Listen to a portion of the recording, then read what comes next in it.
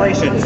Thanks. I mean, that was tough. We've been trying to win a race here for a while, and it's not the way we wanted to get the lead there with Pratt. We were racing hard. I could see he was trying to save that tire. He was really creeping through the corner, and I was afraid with Chester right behind me. We got together on a restart because he was trying to get to the bottom, and I was afraid with him right on my bumper it wouldn't be good. I saw an opportunity, and we got together going in the corner. I mean, I didn't mean for us to get together like that, but it just, both of us drag racing for the same spot didn't work out.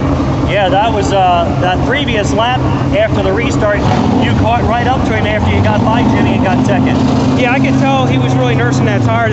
Pratt was really nursing that tire, trying to limp it around, and we got a fresh tire on, and I knew you just had to wait for him to slip up a little bit. He slipped up off the floor, and he probably didn't see me, but he was arced out pretty far to get in there, and I didn't want that to happen, but I know how it is on the other end too, and they'll do anything trying to get your first win. So that's for sure.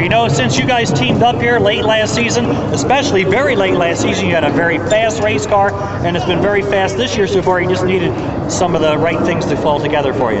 Yeah, I can't thank Ronnie and his crew enough. I mean, they've been great to me to give me this car to run down here at Bridgeport. So it's been great. I can't believe I got to thank my crew and family and everything for sticking with me down here, and we're looking for more to come yet.